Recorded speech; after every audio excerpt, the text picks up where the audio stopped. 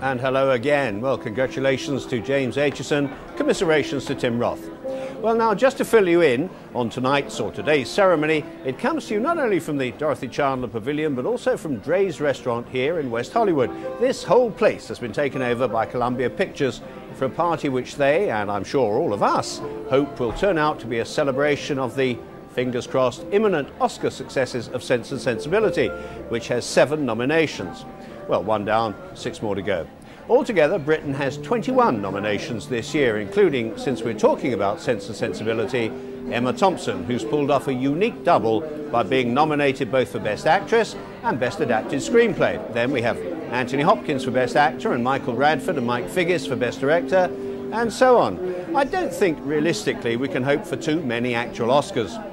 After all, this is essentially an American event, and most of the 5,000 or so Academy of voters are American, so when push comes to shove, it's reasonable to assume they'll be supporting the home teams. But as I said, it's a wide open field, and if, for instance, Babe wins Best Picture, as a lot of people in Hollywood think it might, well then, pigs can fly and anything is possible.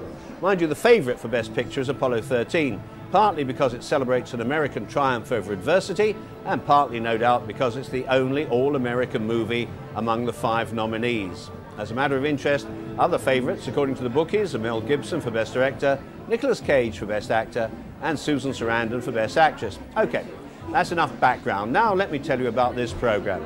You know, if you watch the Oscars ceremony on TV in America, it sometimes seems to consist of a load of commercial breaks surrounded by a bit of a show. So in these commercial breaks, we'll have interviews with some of the 20 British hopefuls, and from time to time, I'll be joined by the likes of Ian McKellen, Alan Rickman, Tracy Ullman and Ewan McGregor to chat about what's coming up and what's happened so far.